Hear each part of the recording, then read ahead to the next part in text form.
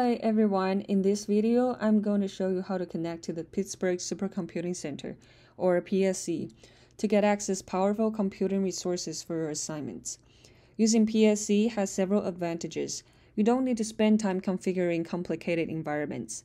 You don't need to download large datasets to your own machine, and the resources are free to use. In fact, by the time you reach Homework 4, you'll almost certainly need PSC for model training. So getting familiar with it now will save you trouble later. In this first part, I'll walk you through how to connect to PSC using the terminal step by step, so you can start running jobs smoothly. And then we're going to introduce you how to connect to PSC via VS Code. So now let's come to the PSC usage guide, step by step. And then the first one, you need to change your username to your own username. Okay.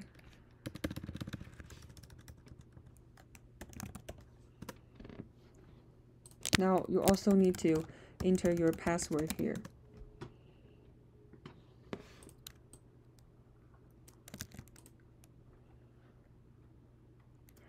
And now you need to enter your own folder.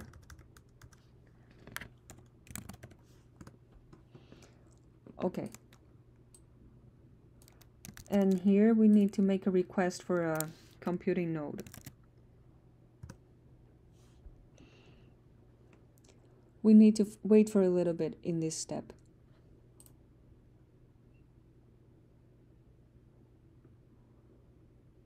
And an additional note, which is you can specify the amount of time that you request for.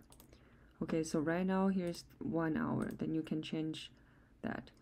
Okay, and now we've already got the node V011 for our job.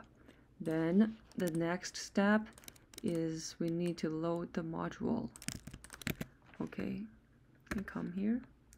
Okay, now the module has been loaded, and here we also need to deactivate our current virtual environment. And here we're gonna activate our own virtual environment for this homework. So for homework 2, you can find the virtual environment here in your homework handout. Then you can just copy paste it. Okay, then we copy paste it here. So our homework environment has been activated. Then let's run this to know what's our host name. So our node is V011. And then let's run this.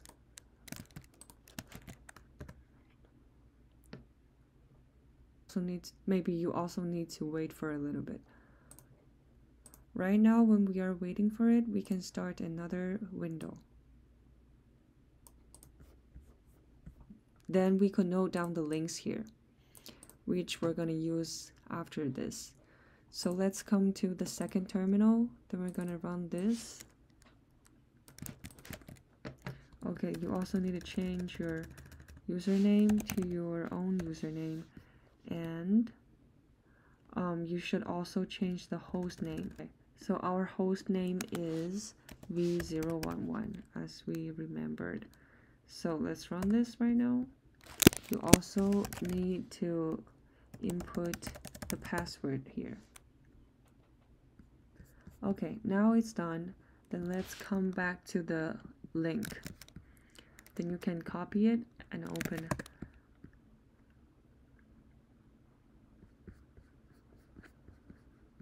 Yeah, so here you can see your files and you can start to run your jobs here. And with this method, you can also connect it to VS Code. Hello everyone. Earlier, Yuanyi showed you how to connect to PSC using the terminal and then working with any notebook software. Now I will show you the recommended and most commonly used way to work with PSC, connecting through VS Code. In this workflow, I'll guide you step by step on how to set up and run your homework notebook on PSC bridges to using VS Code. Of course, you are free to use the terminal approach Yuanyi demonstrated if you prefer. But for most students, VS Code provides a smoother and more user-friendly experience. By the end of this session, You'll know how to connect to PSC through VS Code, load the shared environment, and access the shared dataset for your homework. Before we get started, I want to emphasize something very important. For all homework P2s, we are providing both the shared dataset and shared Common environment for the entire class. That means if you are working on PSC, you do not need to, and should not, to download the data yourself, and do not need to install any packages manually. Everything has already been set up for you. This way, everyone works in the same environment, and we can avoid common setup issues. Okay, let's go step by step. The first step is setting up your environment on Bridges 2. The overall process is that you first SSH into Bridges 2.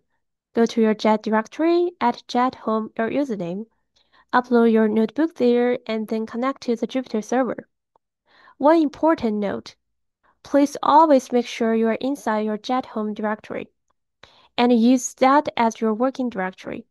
All the later steps and notebook settings were tested with this path, so staying here will save you from errors. Now let's see how to actually do this. We'll use Homework 1P2 as a demo to work through the whole process. We'll also prepare the dataset and the environment for you on PSC. So if you want to try running on PSC earlier, you can simply copy the cells from the demo into your Homework 1P2 starter notebook.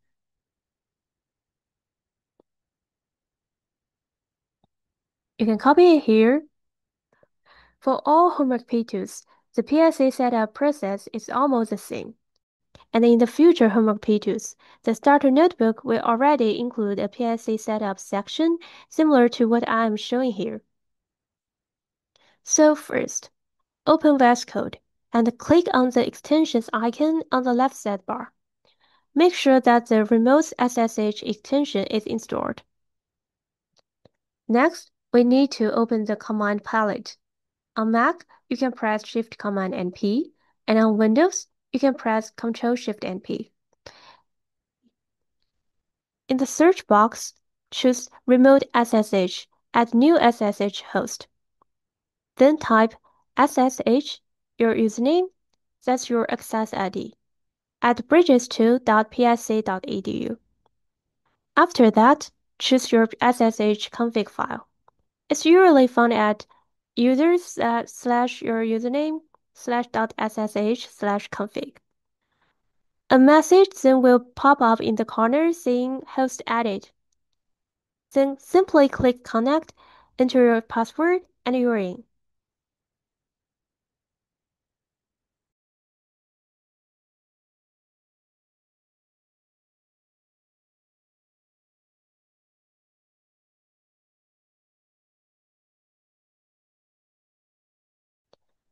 Now that you're connected, click on Explorer in the left sidebar.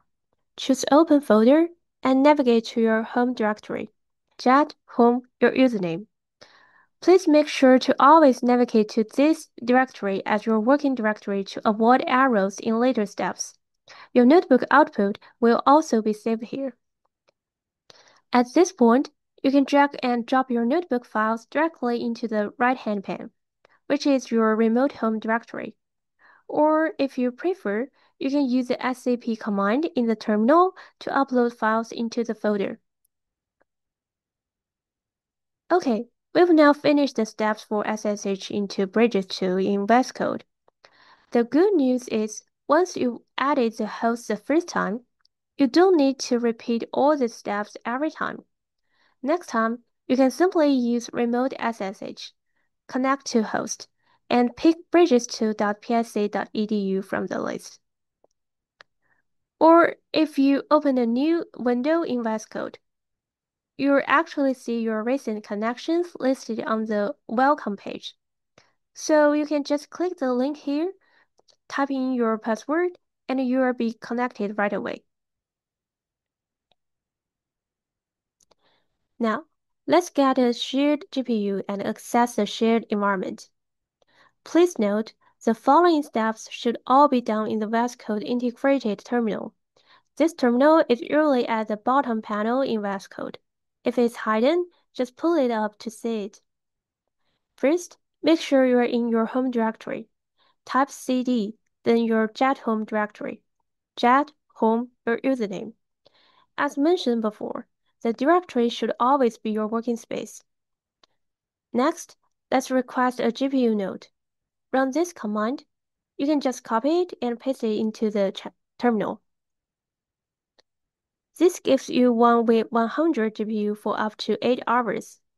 The process of getting the node may take a little bit of time, so just wait until it connects.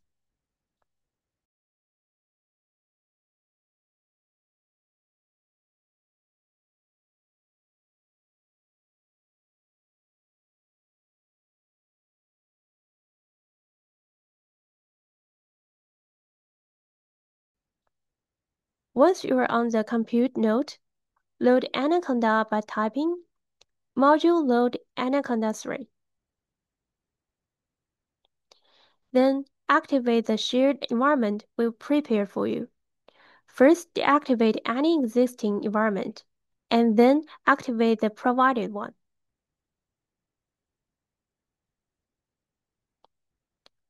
Then we can launch Jupyter Notebook so that all the following steps can be done interactively inside the notebook. Run this command. This will print out a URL with a token in the terminal. It usually looks like this. Usually, the URL appears in the terminal output after you run this command. So we copy it and paste it here.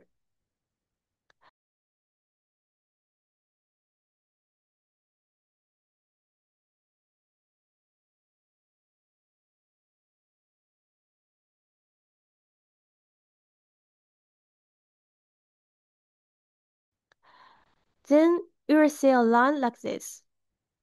The Jupyter server is running at blah blah blah. Then you can copy this URL and in VS Code go to the kernel, which is at the upper left corner.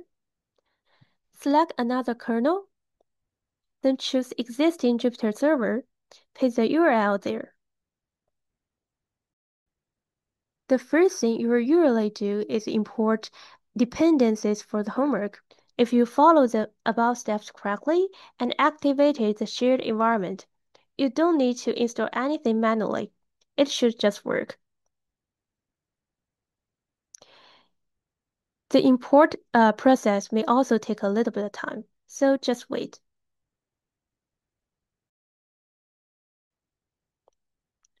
Okay, congratulations!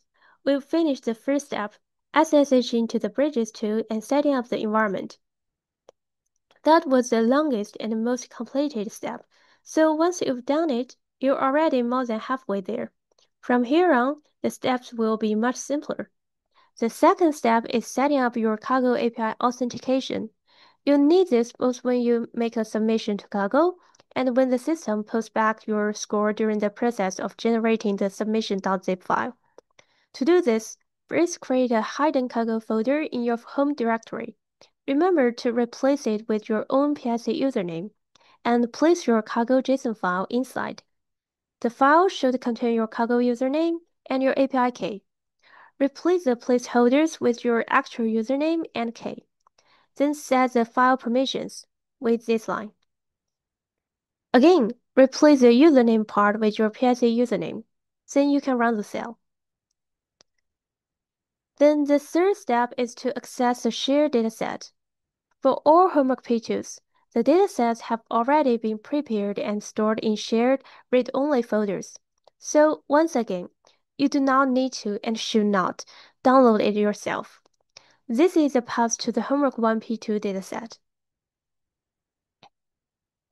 You can run a simple command in the notebook to list the files in this directory and confirm that everything is there. We also provide an example of how to explore the folder structure using the tree command. Okay, that's it. We've now completed all the setup steps. Once you've done this, you're ready to run the rest of the homework notebook. Remember, the key point is that we've already prepared both the environment and the dataset for you. This means you don't need to worry about manual installation or downloading large files on your own. Thank you all for listening, and good luck with your homework.